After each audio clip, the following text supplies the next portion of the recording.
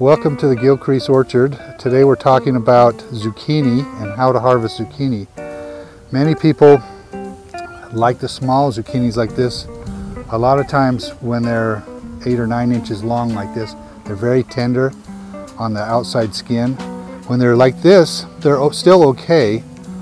They're a little less tender, but a lot less chopping up and having to deal with.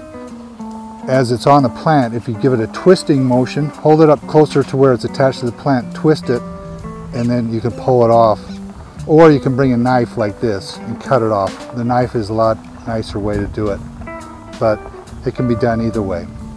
Once they get a little bit larger, they'll have a leathery skin, and I would treat those more like a winter squash, which the bigger ones are actually good for zucchini bread, zucchini brownies, or you can take out the seeds in the middle like a winter squash and stuff them. They're very good that way too. Zucchini is one of our staples here. We have zucchini all the time. There's ways to use all the different sizes that we have. We hope you enjoyed the video. There are many other videos that we have of harvesting other fruits and vegetables that you're welcome to go to our website at thegilcreaseorchard.org and view those, and that it'll help you with your experience when you come out here to the orchard to pick fruits and vegetables. I'll see you next time. And once the seeds start turning brown, then they're ready for harvest.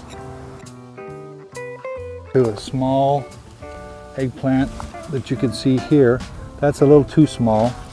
Once it gets about, the female flower has the zucchini behind it like this.